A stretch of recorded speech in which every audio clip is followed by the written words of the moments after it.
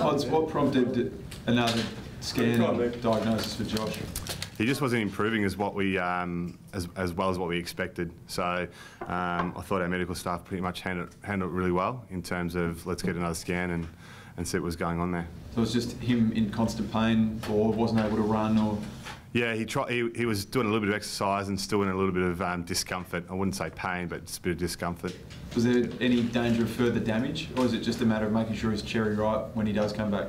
In terms of, if he got another knock, could it could break, or was there a risk?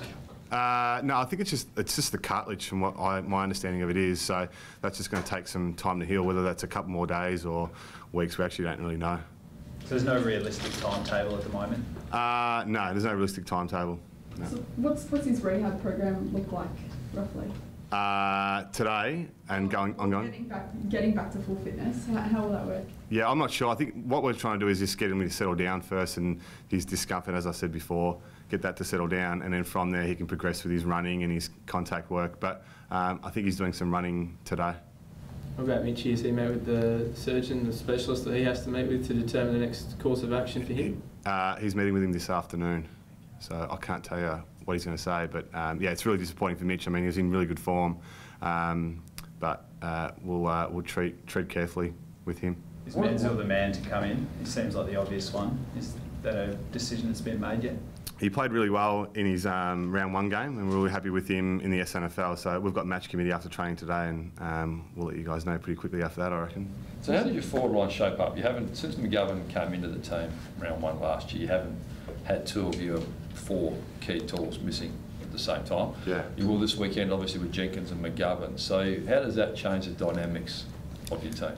Well, the best part about the time of year it is the guys have worked really closely together. The forwards and all the other guys, the lines have worked closely together. So you think about Menzel and Knight, they've worked with the forwards all pre-season. So it's not as if they've been playing SNFL for a long period of time. So that dynamic is definitely still there with anyone that comes in our side. And I think you've seen over the first 3 weeks, guys haven't played, and next guy just sort of steps up and plays the role. So I think we educate our players really well on what role they have to play, and they just know what's required of them. Just to find another tool though, with two of your four keys not there, do you have to bring in someone else, and who maybe bring in an O'Brien who can share with Jacobs and the ruck, and one of them can push forward, or use Otten up there? How's that going to roll out? Potentially, and I think that's probably a good question during match committee, which will happen after training.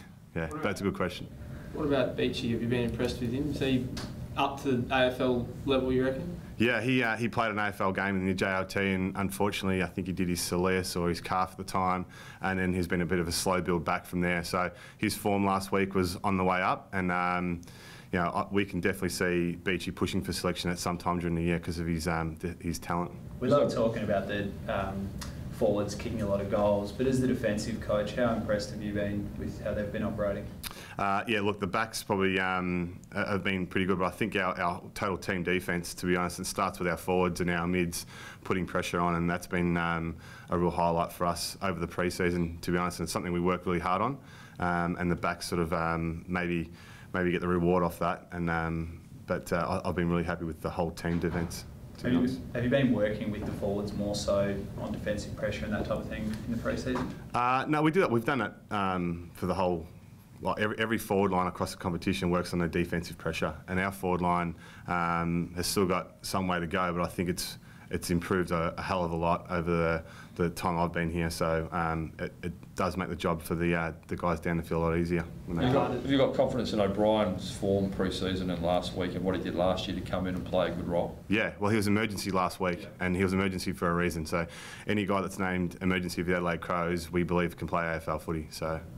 He can. Pods, there's been a number of hamstring injuries now, you know, since the start of the year. Is that something that's been reviewed or will be reviewed pretty soon? We review our medical staff every week, and our medical staff and our fitness team do a fantastic job on trying to work out the exact reason for every injury, and there's no correlation with all the hamstrings we've had so far, from what my understanding is. So it's not a concern at this stage. Pods, you sort of conceded 90, 90 and 80 in the first 3 games. You say your team defence is shaping up well. It's just that you've been able to blow sides out of the water with your own high scoring. How do you make sure that, yeah, I mean, 90's probably getting up there, isn't it? 80's okay, 80's manageable to score to concede? Yeah, probably should correct myself in saying I'm happy, but there's always room for improvement in our Team D, as well as our when we've got the ball in our hands too. I mean, we've scored high scores, but we've missed opportunities at the same time as well. So in Team D, that's the same sort of thing. I think we've missed opportunities to not allow the ball inside 50 and also not allow scores. So we've still got a fair way to go to get to where we want to get to. Does it take pressure off the defenders knowing that you're capable of putting 140 on the board? No, defenders are never happy, to be honest. I reckon our defenders are pretty motivated to keep scores to 0, but that's never going to happen. Yeah, they're a pretty motivated group. What about the first quarters, Pods? How do you stop teams getting the jump on you? You haven't won a first quarter in the first 3 games this year, but you've, as we said, blown the teams out in the last 3 quarters. What happens in the first? Yeah, there's been, I think, from what I've read, there's been a bit of rhetoric around that outside. Internally, I look at the teams we've played. We've actually played some quality teams, so they've come out and they've played really well in that first quarter. There's nothing that we need to do from a change perspective before the game or anything like that. What I've loved is the resilience of our players at quarter time to come in and say, look, we're probably not playing as well as we can, but they've actually reset and started playing the way we wanted to play. So there's some positives out of that. Is that a mindset thing, do you think? No. How do you explain a lapse in... No, as I said, I think we've played some really good teams, so credit to them. They've come out and played really well. But I don't think our players are ready to go before the game, so I don't think it's a mindset thing. Is it hard to do your homework on Essendon, given they're very different to last year and they've kind of had a bit of a mixed result the last couple of weeks? It's hard to do your homework on every AFL team, to be honest. We do a fair bit of work on opposition, and our opposition analysis guy does a lot of work on all the teams. But Essendon last year, I mean, they're a different side to what we played towards the back end of last year, and their forward line is pretty dangerous. So as a defensive coach, I'm looking at Danaher, Hooker, Fantasia, and some of their resting mids down there are really dangerous as well. So it's hard to do your homework on every AFL team, but I think we do it pretty diligently. You spoke about match committee being tough. The balance between talls and smalls in your forward line and getting the right balance, how delicate is that? It's a bit about form as well. It's not just, I mean, we put a tall out after round 1, like texted and play, and we put a small in. So I don't think it's too much of an issue for us. We just play guys who can are in form and can play the role, really. But I don't think it's as big as what potentially external people make out to be.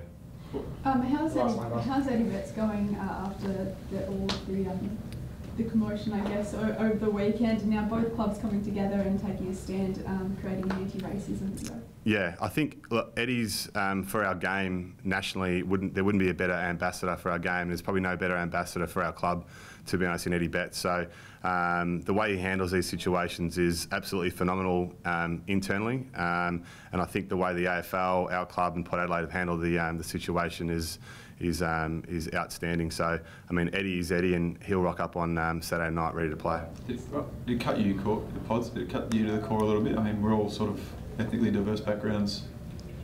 It makes me pretty upset, to be honest, to see that transpire. And but as I said, I think the good thing out of it is the way that both clubs and the AFL handle it, to be honest. And I commend them on that. Sorry guys, last one. You're speaking of players that are in good form. Crouchy on the weekend, 40 touches, like 60% of the game. Yep. Does he just need another couple of runs before he gets in the AFL, or is he just showing that he can do it? Yeah, no, his talent obviously at the SNFL level is outstanding, and at AFL level too. And I think we've just got to build with him. He missed a fair chunk of pre-season, so we're not going to do anything silly with Brad, but he'll work his way back in the team. Sorry, so he'll be set for this week, pretty much. Yeah, I think so.